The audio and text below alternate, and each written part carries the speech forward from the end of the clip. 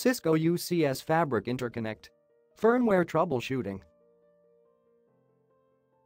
If one or both Fabric interconnects fail during failover or firmware upgrade, you can recover them. In this video, I will show you how to recover your FI even there is no working image on it.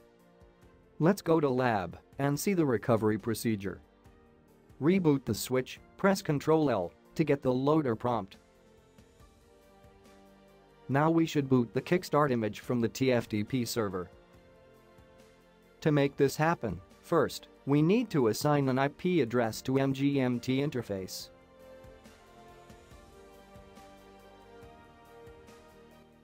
Now with boot command, we try to boot the kickstart from the TFTP server.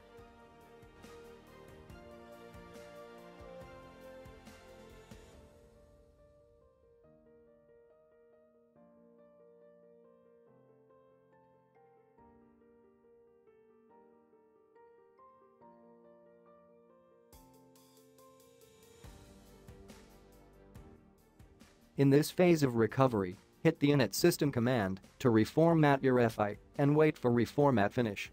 It takes some time based on your FI model.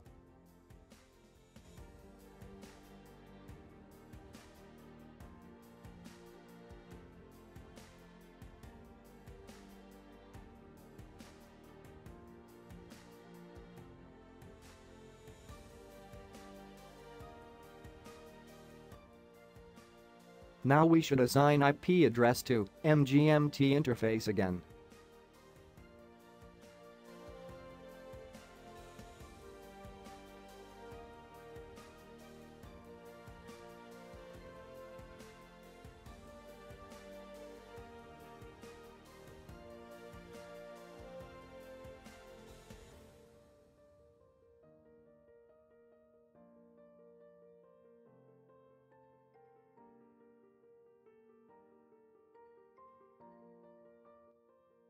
Now we have to copy the kickstart, system, and Cisco UCS manager bin files into boot flash.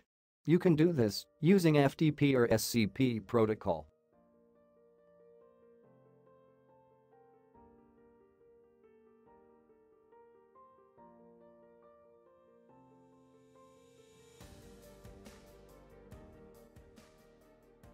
For next step, create separate directories for installables and installables/switch in the boot flash.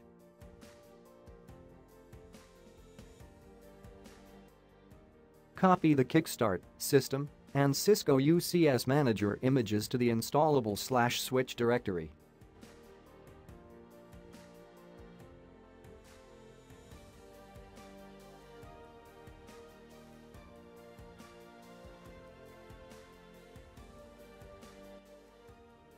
If you don't have these three files, you can refer to Cisco website and search for UCS infrastructure and UCS manager software. Download the bundle bin file. Later, you can extract the bin file with many application like WinRAR. Let's back to lab. Now this step is very important. Ensure that the management image is linked to this special file. Start with Nova. This special file is the name that the reserved system image uses, and it makes the management image compliant.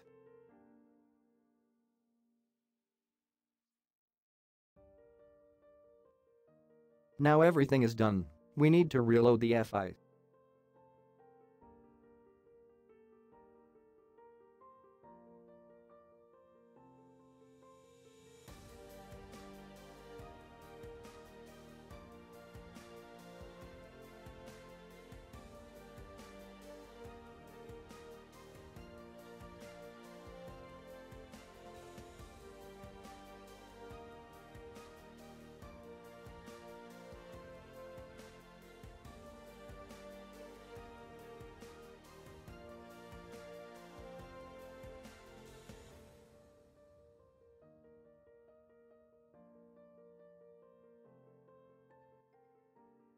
The FI is recovered, and now we enter into wizard configuration. I will answer the questions and try to open GUI of Fabric Interconnect.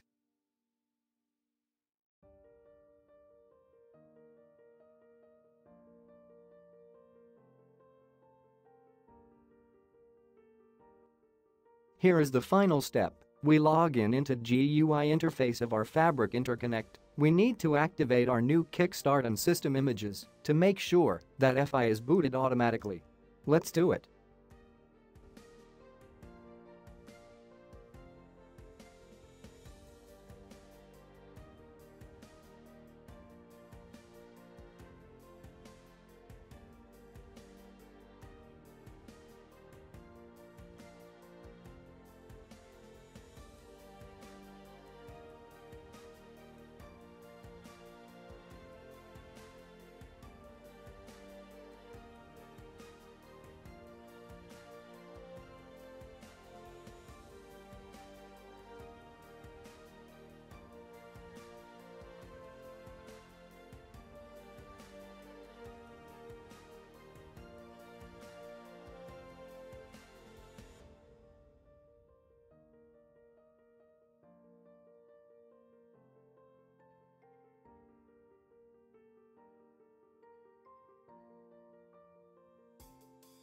We go into the Equipment menu and choose Firmware Management.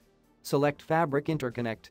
Through the Activate Firmware menu, we need to change the startup version of kernel, service pack, and system to correct version, and then reboot the device.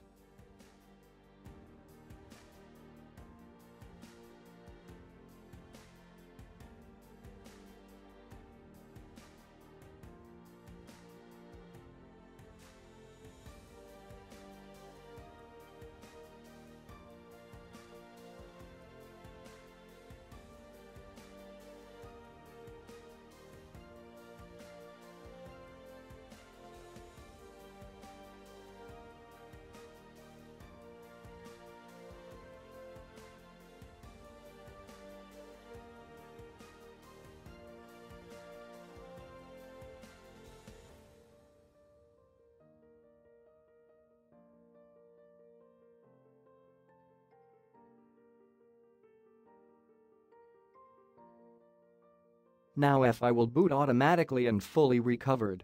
That was the lesson about recovering FI. I hope you enjoyed the video and see you soon.